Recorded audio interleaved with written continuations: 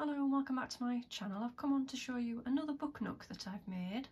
This one I have also received from Amazon, obviously paid for it myself. It is a different brand. The first one I made was by Cute Bee. This one, if I show you, there's the instruction manual. This one was by a company called, I think you pronounce it Raw Life. And this one's a Garden House.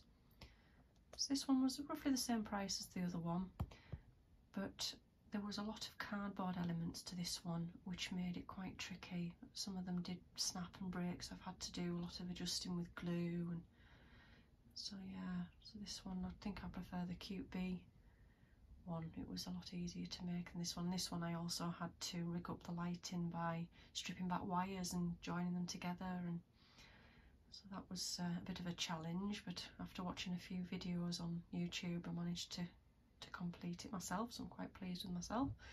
If I just move you around slowly, so this one's more of a greenhouse, and the actual, this is quite thin, so again it was quite difficult to work with.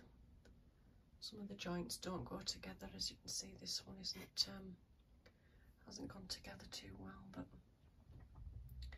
on the whole I'm really happy with it, and it'll sit lovely.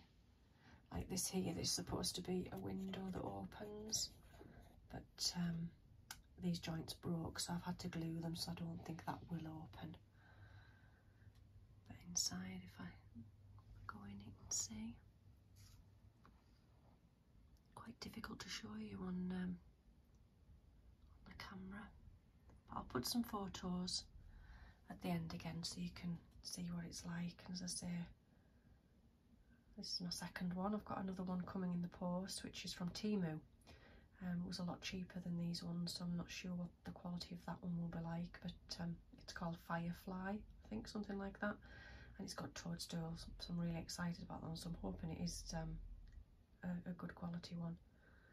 But yeah, so thanks for watching, and I'll see you all again soon. Bye for now.